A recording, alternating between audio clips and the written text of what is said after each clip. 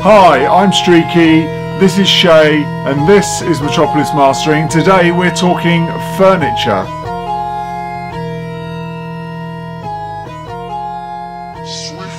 So, if I'm not very lively today, it's because I'm not taking sugar at the moment, so I'm a bit irritable, and things don't seem to be working for me. So. Might get a bit aggro. So what we've decided to talk about today is furniture, something exciting like that. So you might think you might not learn anything about furniture, but I actually thought the same until I had a desk in my mastering room at another place, and this desk was really wide, the room was quite small, and it had a very long flat surface on it, and it had sort of 3 bays, very flat.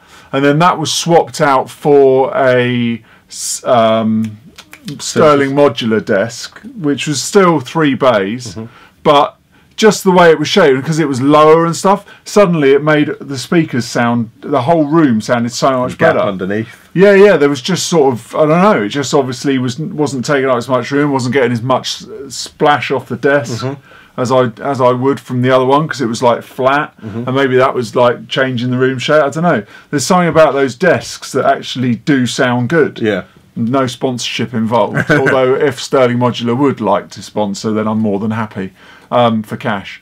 But it was really good. It was amazing the difference it made. And I think that these desks are, these desks are pretty good as well. There's a lot of kit that goes into them. Yeah. A lot of stuff around the back. Yeah. And, they make the room sound good. And I've got pods either side that I can basically wheel in. I don't know, you probably even can't see that. But there's pods either side with extra kit in, which are handy because they can be moved around, so I can get extra stuff in. There's no way they're going to see that down there, but you may have seen it on my when I've shown you the video of the room, earlier video.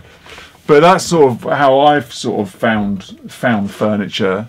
Now I'd also say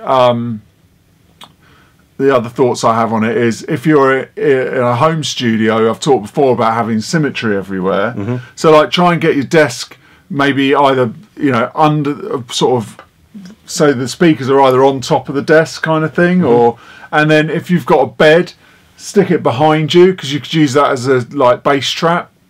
If you've got furniture that works in that way, like not even a bed but a sofa, bookshelf, sofa. Don't get a leather sofa, get a cloth sofa. I know it's a bit dirty and you can't wipe it down, but it'll work as a base. Bit of swad. So that would work. And also, like diffusers. So if you've got records, you could put like records either side, and then if you move them about a bit, sort of in and out, make those as like sort of diffusers. That would work. So using furniture to a benefit in your small studio, because that's just going to throw the sound around, which is going to help. Yeah. You could have that at the back of the room as well, which would work pretty well.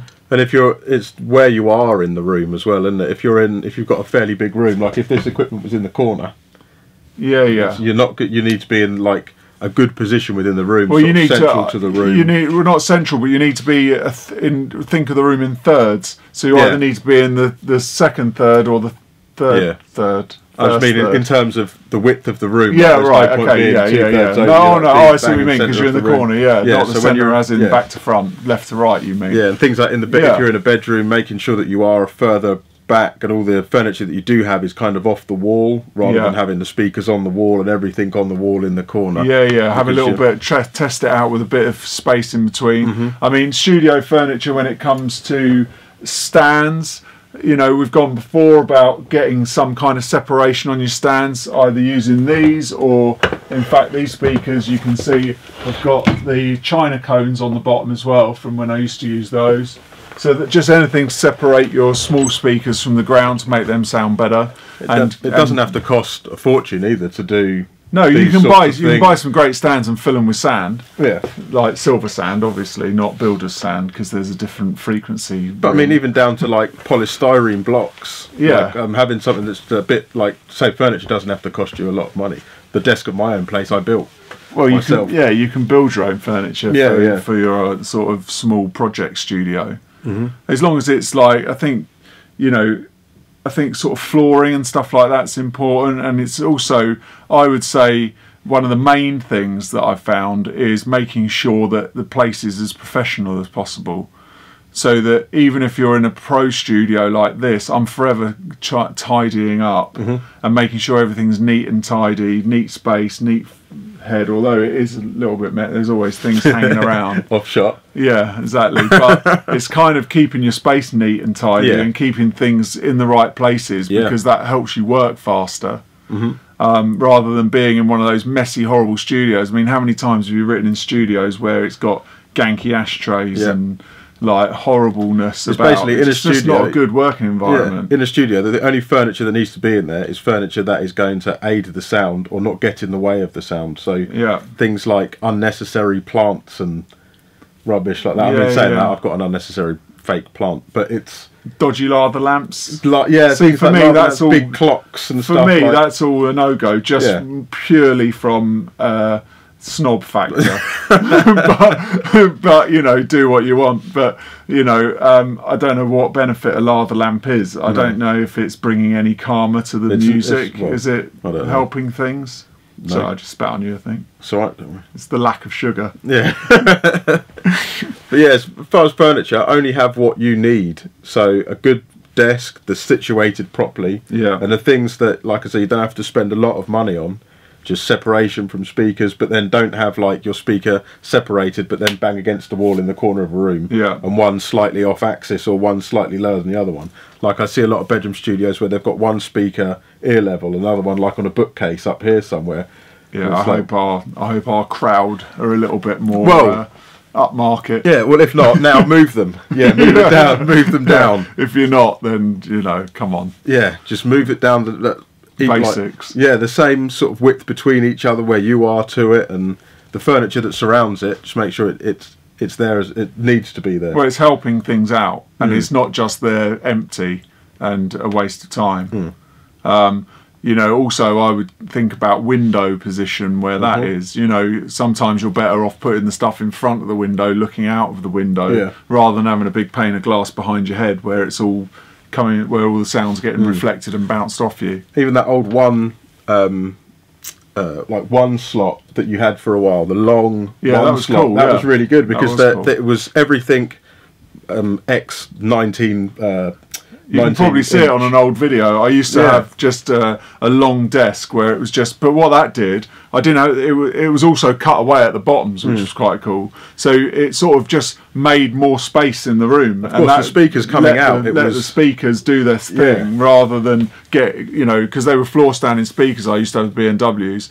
And so that the bass would be hitting well, not the bass, but the mids and everything would be hitting the sides of the desk otherwise. So, you know, that works well. So that's kind of, and I mean, it was long, wasn't it? It was like, it was fairly long, but instead of having sort of two, but that length is not a problem when it's not getting in the way. No, and I'm fairly long. Yeah. so it kind of works well.